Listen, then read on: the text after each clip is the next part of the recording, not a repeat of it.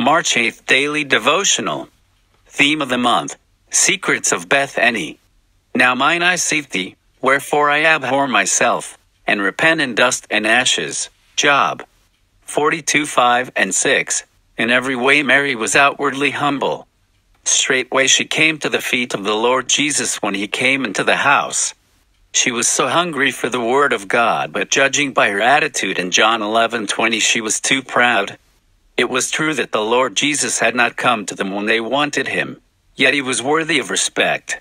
Even though Martha was in sorrow, when she heard the Lord had come, she straightway left the house and went to receive him. She knew she must welcome him properly, and to show her respect went to meet him. But Mary sat still weeping and saying, I won't go. I won't go. Why did he not come when we called him? We loved him and served him. I won't go. She was too proud. The Lord went to Bethany in order first to let that family realize their true inward condition. Before God can bless us and help us, he must show us also our true nature. Unless we humble ourselves and see ourselves as the Lord Jesus sees us, he cannot bless us.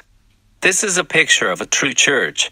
In every visit to Bethany, he reveals something. He wants to teach us also how his love can come into us fully.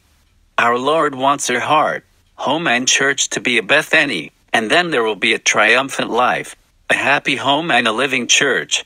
This threefold secret is revealed by our Lord going to Bethany.